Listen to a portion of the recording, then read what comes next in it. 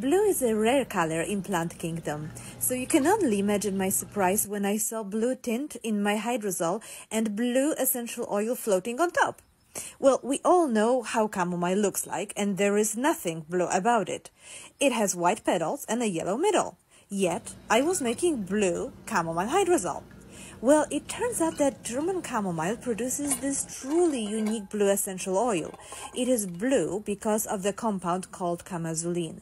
Chamazulin, along with the other compound called bisabolol, they work synergistically to calm and soothe the irritated skin, and both of those constituents have anti-inflammatory, calming, and firming properties. So could you imagine a better base for the herbal deodorant with magnesium? Well, yes, of course, chamomile hydrosol is very expensive to make and to use in a formula than just distilled water, but I love what you get for it, no matter my margins. 1. Soothing from blue chamomile hydrosol and aloe. 2. Odor control from magnesium and usnea. And 3. The host of topical magnesium benefits we all heard about. Not a humble thing to say, but I think I might have nailed it.